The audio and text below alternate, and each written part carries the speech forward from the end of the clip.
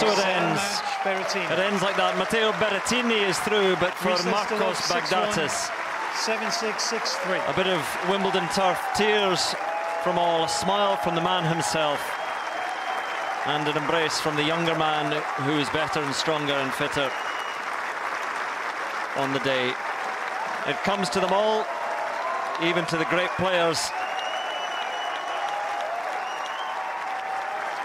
Time waits for no man, and a celebratory moment for Matteo Berrettini, but really a moment as well for Marcos Baghdatis.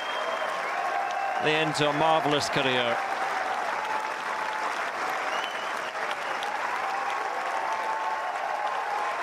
And as a man, Miles, who has been closely involved with Marcos Baghdatis, it's quite emotional. It's because he's a very, very popular figure.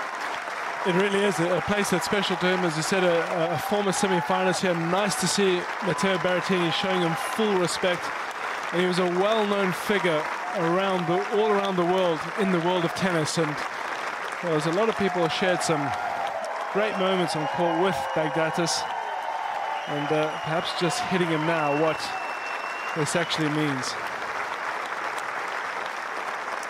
I hope Berrettini and fans of the Italian will understand that it is really about Marcos Baghdatis and Carolina Sprem, his wife, still capturing a very, very emotional moment in the sunshine on court 2. But for all, the sun has to set eventually.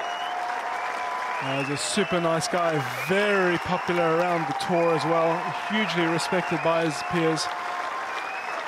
Struggled with injuries later in his career, but fought back into the top 100, but all those injuries just coming a little too much for him now.